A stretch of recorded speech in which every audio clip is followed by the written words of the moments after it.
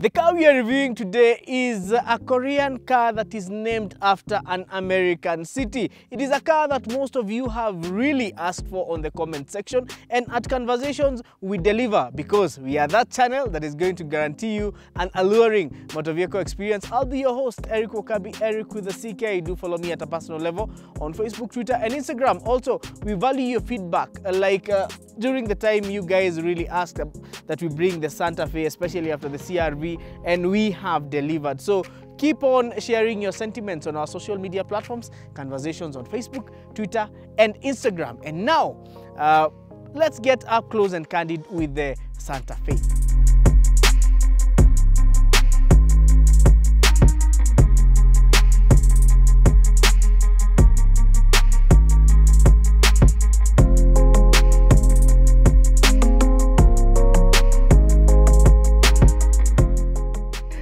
And remember, before we talk about the Santa Fe, tonight we have Conversations Redriven on Conversations Row. And it's an interesting one. So Mbugua, kindly give them a trailer. Mimi niko tayari. Tujaribu mnyama anafanya namna gani. Ngoja runway ikuwe clear. Niambiwe clear for take off. Yes. Tuende? Tayari? 1 2 3 twende. We'll see, bro. Come on. This thing is fast. Oh my god. This thing is fast. Give me some that This Subaru Legacy 2.5 before. Hiyo ni gari. Hiyo ni gari. Kama kuna mtu wako na hiyo Subaru Legacy before, kuja. Hiyo saa hii iko na electronic. Hiyo ni gari bana. Hiyo ni gari. And this is a 30-year-old car. And your manual shifting. Yes. Subscribe. Subscribe to Conversations Row. Subscribe. So remember to subscribe to Conversations Row. It's our other channel whereby we bring you all the fun things that used to be on this channel, like restorations and also redriven. And now let's get up close and candid with the Santa Fe. Now, the Hyundai Santa Fe is a Korean crossover SUV that is named after a city in the United States of America. This car is a favorite to many in the US and Hyundai as a whole. And there are not so many in Asian countries, but in South Africa they are becoming popular. Then they are also very popular in Rwanda and Burundi. This particular one is the third generation of the Santa Fe. Now Santa Fe is a city in New Mexico. That is what inspired the name of this compact crossover SUV. And in terms of looks, the Santa Fe looks, subtle yet very trendy. It looks the part. It might not be as aggressive looking or as stylish as the Mazda CX-5, but it is better looking compared to the Honda CR-V. It's one of those unique cars that will not, shout their presence like the Mazdas, but they'll still look good, yet very simple. And as we say, simplicity is the ultimate sophistication. So what powers up this particular Hyundai Santa Fe that we got from our good friends Caplicity? By the way, they have a whole stock list of cars that they are giving out at discounted prices. So you can check out their Instagram pages, Caplicity, and also on Facebook. You can also go there, talk to David ama Kevin, waambie umetumwa na Conversologist na unataka deal moto sana. Now let's check out what powers up the Hyundai Santa Fe. If you're buying a third generation Hyundai Santa Fe, which was, the third generation is from 2012 to around 2018, there is a whole variety of engine options. You can either buy petrol or diesel. The petrol ones you get optional 2 2-liter options, one multi-point, another one GDI, meaning gasoline direct injection. You also get a 3.3, a 2.4 liter. So they're about 4 petrol options. But this particular one that we have today is a diesel one. When you're buying the diesel Santa Fe, you get a choice of 2 diesel engines, a 2-liter and a 2.2-liter. Now, these diesel engines, whenever you see a Hyundai Santa Fe or a Kia Sorento, you will see, and it's diesel, you will see the badge CRDI, and it's the same badge on the engine cover. So what does CRDI mean? It means common rail direct injection, meaning fuel is delivered directly to the cylinders through high pressure nozzles and also a common rail, and is turbocharged. So this is a turbo diesel, and the most impressive thing about this engine, actually this 2.2-liter from Hyundai has 2 unique selling points. Number one is fuel economy, because this can push up to 16 kilometers to the liter of diesel. And the other thing is the power figures. This engine can churn out around 197 horsepower and a whooping 440 Newton meters of torque. It is a car, when you drive, you will feel the diesel punch in it and the raw, the raw torque. And the other good thing is that in diesel engines, you get torque at lower RPMs. You do not have to rev. In fact, diesel engines are not high revving. How is the power transmitted to the wheels? On the Santa Fe, you can either get one that is 2-wheel drive or 4-wheel drive, but in any of those, you're going to get a 6-speed automatic transmission. So this specific one, power is transmitted to the wheels through a 6-speed automatic transmission, and this one is a 4-wheel drive. So with the 4-wheel drive, it's more of a permanent 4-wheel drive system, but with front wheel bias. So that is something that you need to know. Also, if you want to make maximum use of the 4-wheel drive, you can put the car to 4-wheel drive lock, so that you can have 50-50 power being sent to the front and the rear wheels. Let's talk about the side profile. And as we talk about the side profile, there is one thing that you might note about the Santa Fe. Now, apart from the looks, the shape does closely resemble that of a Kia Sorento. We had a review of the Kia Sorento, and it was an amazing car back then. So the Kia Sorento and this Hyundai Santa Fe are more or less the same thing. In fact, they are the same car packaged differently. They are built on the Kia Hyundai Y6 platform. So this means when you buy a Hyundai Santa Fe or a Kia Sorento, most parts are compatible, and that is a good thing, because you want a car whereby you do not have to struggle a lot for parts. And we will talk about parts of this car, or how easy it is to get them in Kenya in our value for money segment. Kama kawaida in compact crossover SUVs, what do you get? You get these plastic guards that prevent shrubs from scratching your nice paint job when you're going off-roading. Also, it's a medium wheelbase. It's not a very long car, but it is a bit bigger compared to a Mazda CX-5 and slightly longer compared to a Subaru Forester. It has decent legroom, and one thing that is unique about the Santa Fe that is not in most Japanese SUVs like the CX-5, the Subaru Forester, is that it has a 7-seater configuration, just like the Kia Sorento. So if you're having a family, if you're a family person, you get 2 extra seats on the Santa Fe. But remember, this is not standard, because not all Santa Fe's come in as 7-seaters. Just like the Toyota RAV4s, Vanguards, you get 7-seater as optional. Also on this one, this is an entry-level spec. So higher trim levels will come with sunroofs, especially if you import them from Singapore, and other fancy things when it comes to the interior, even the rims. But you get alloys as standard on the Santa Fe, but you can get better looking rims, especially if you import from Singapore. Yeah, so you have a variety of trim levels on the Santa Fe, this being the basic, and it can get better. But one thing is for sure, that this car does stand out. But the question is it value for money? Before we talk about value for money, let's look at what is in the interior. The entry-level Santa Fe has a very basic interior, nothing much.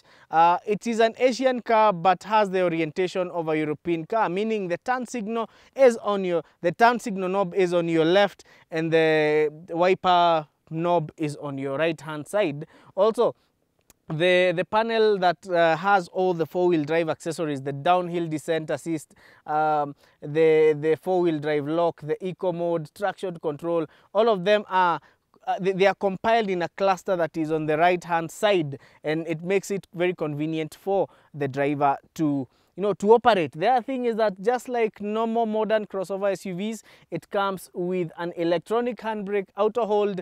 This particular one has full leather seats, and they are heated. For those of you who live in Limuru or Dumberi, this might come in very, very handy. So how practical is the Hyundai Santa Fe?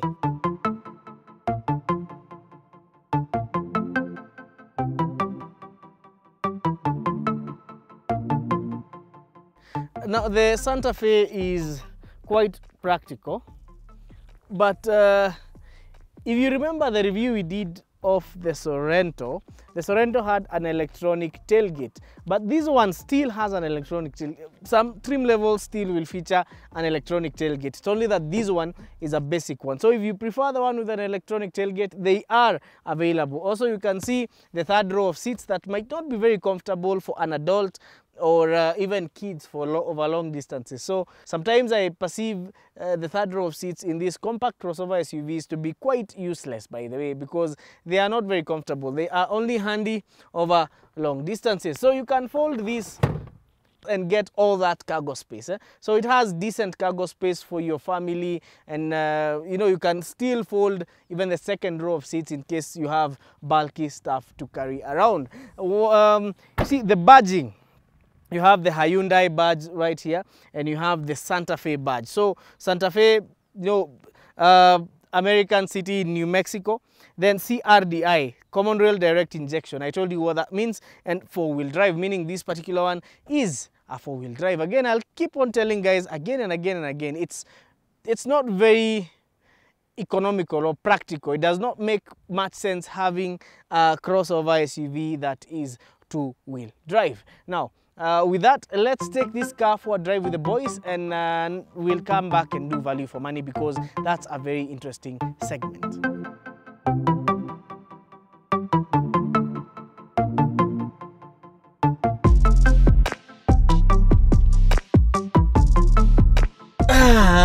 Ose, Yes. today we are happy to have a Korean car. Yes.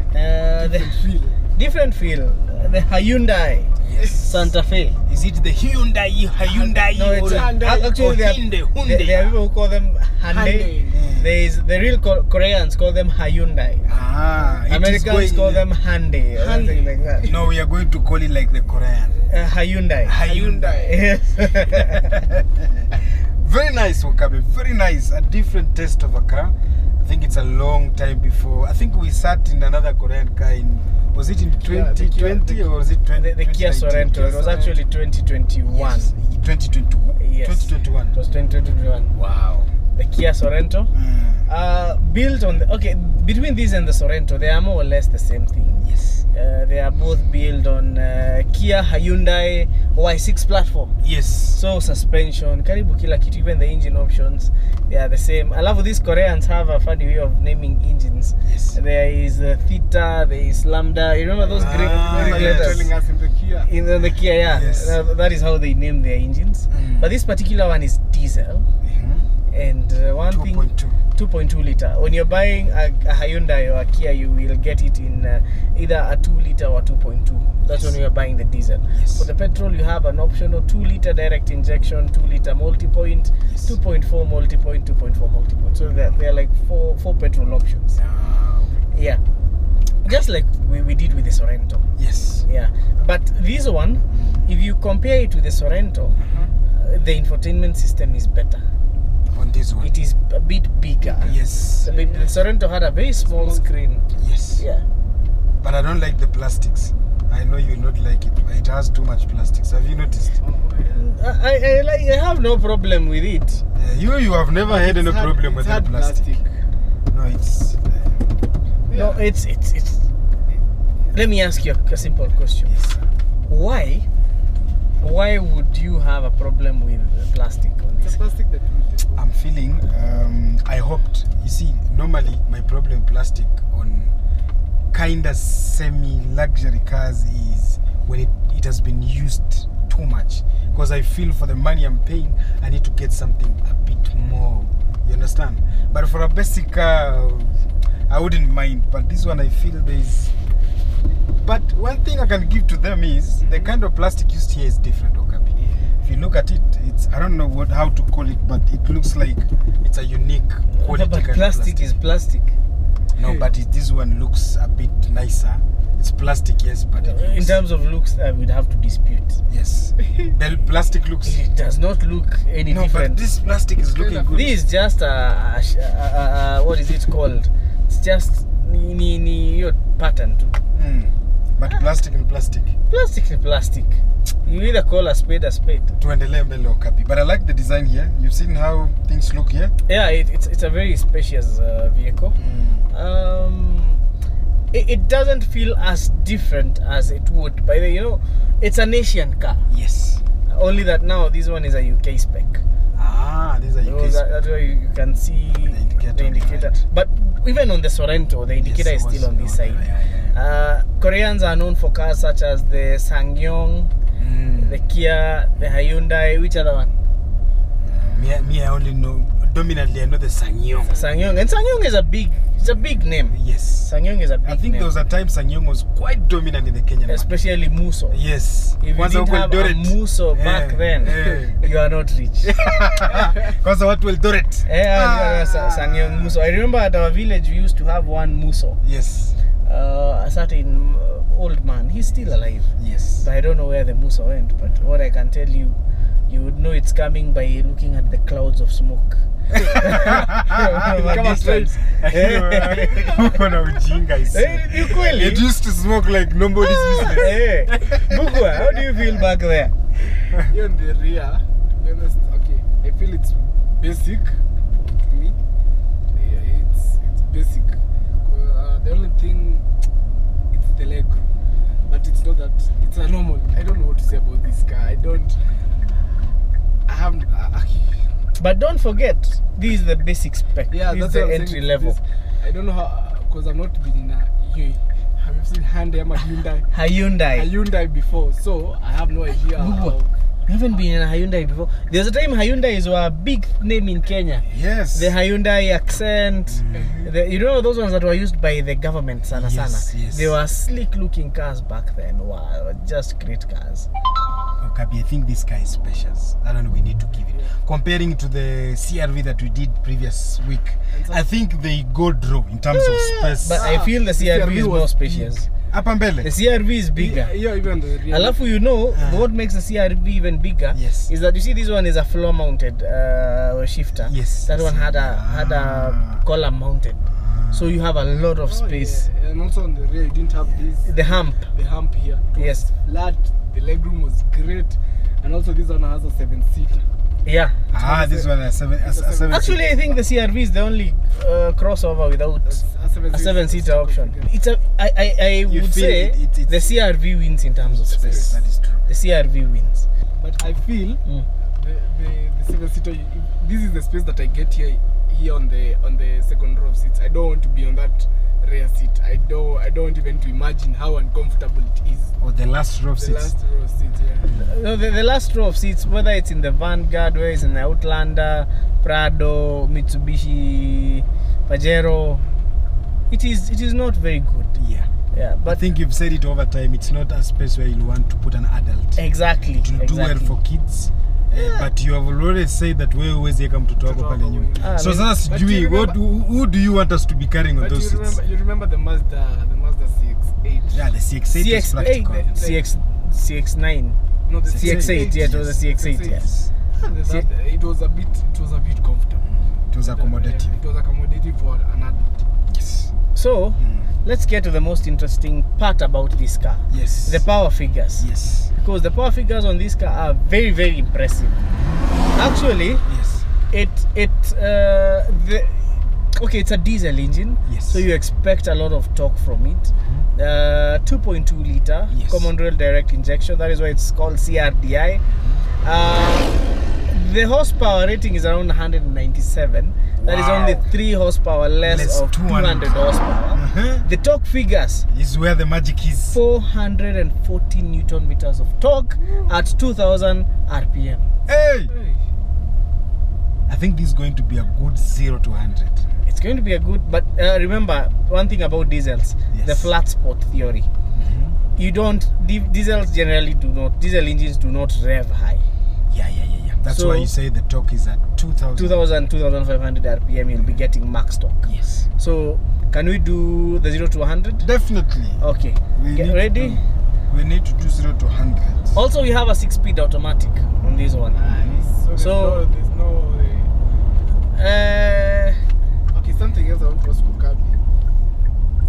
Does the diesel still affect this diesel? No, kuna vitu lazima ufanye when you are buying this car in Kenya. DPF delete is number 1, because this is another Euro 6 rated car. Okay. So mafuta yetu najua bado tuko Euro 4. So the diesel problem, you Will cannot still- avoid it. Yes. You cannot avoid the diesel problem. So, but it's a good vehicle to compete against the CX-5. Yes. So the CX-5 does win in terms of looks. The diesel. Also, I feel the pricing. The pricing of this one is 3.5 million. That is like a million more than the CX-5. Are you ready? Yes, my brother. I was Okay. born ready. Here you go. Yes. What the hell was that? I think it's the box. That's the torque. 100. We are there. 12 seconds. What the hell? The torque figures in this vehicle are Wow. insane. Wow. Insane. Wow.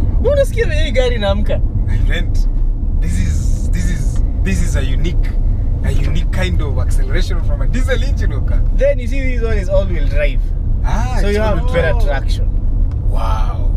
12 seconds, okay. 12 seconds. That is very decent for a diesel engine. My friend. Meaning it goes above the CX-5. Yeah. Yes. It goes above the CX-5. Definitely. Hyundai, people. Hyundai. Sisi walio tunasemanga Hyundai. Hata walijua wanataka Hyundai. Temsco Mbugwa, Temsco. Hyundai.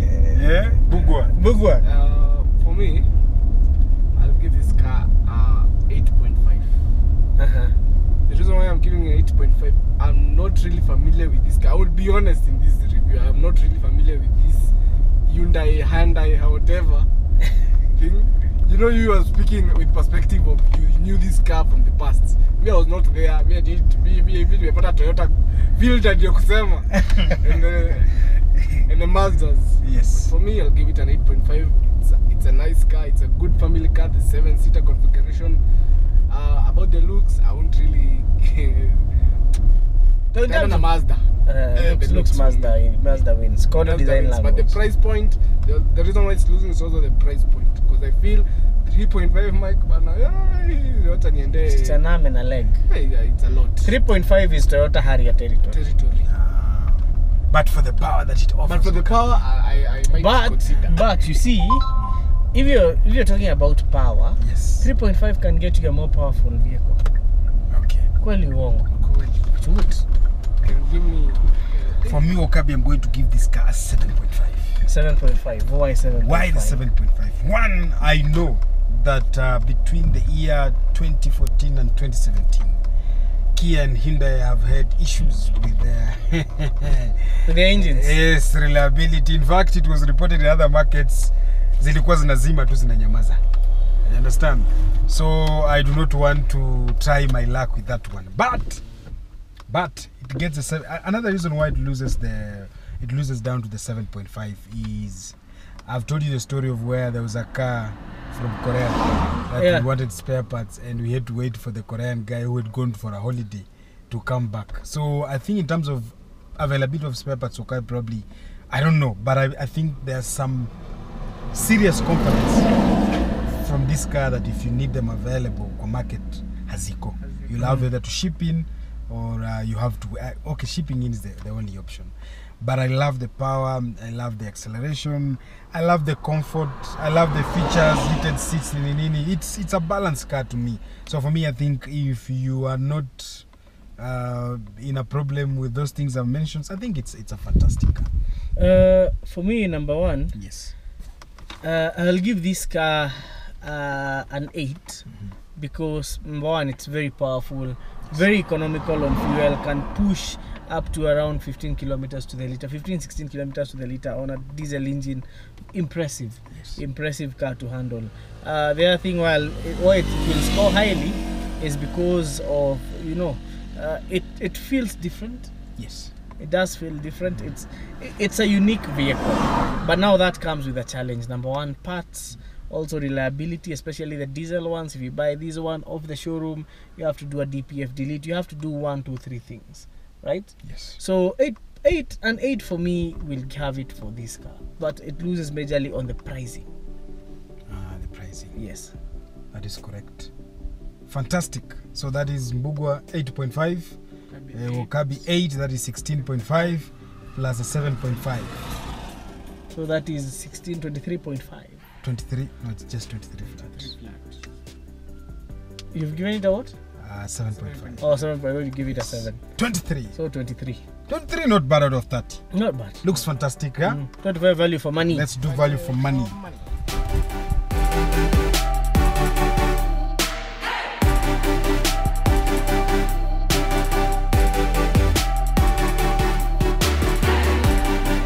Let's talk about value for money. The Santa Fe is retailing for around 3.5 million Kenya shillings, and that sets it all, you know, ahead of the pack, ahead of the Subaru Forester, ahead of the Mazda CX-5, ahead of the Honda CR-V, ahead of the Toyota RAV4.